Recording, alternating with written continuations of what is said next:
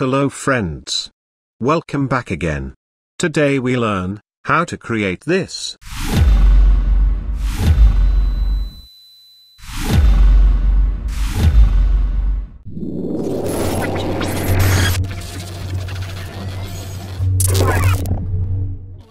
This is an important announcement. We have created a new channel, where you get non-copyright content. Some content is already uploaded. Please visit and support us. Now let's move on to the tutorial. First of all, we will create a new composition.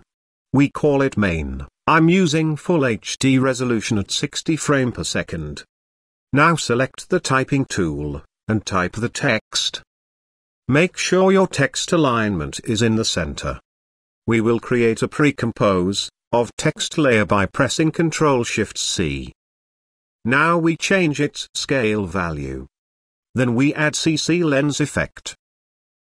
In CC lens, we add size keyframe, then change value to 0. Now press U, and reveal all keyframe. Then move forward. And change value to 100. Now we will select the both keys. And change it to Easy Ease. Then go to Graph Editor. And change the curves something like that. We come back, and preview it.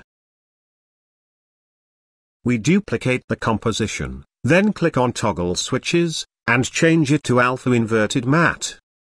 Now add Simple Choker effect on it. And change Choke Matte value to 5. We will duplicate the both composition. Then move it to where our last keyframe is. Now let's preview it. Please do not forget to subscribe my channel.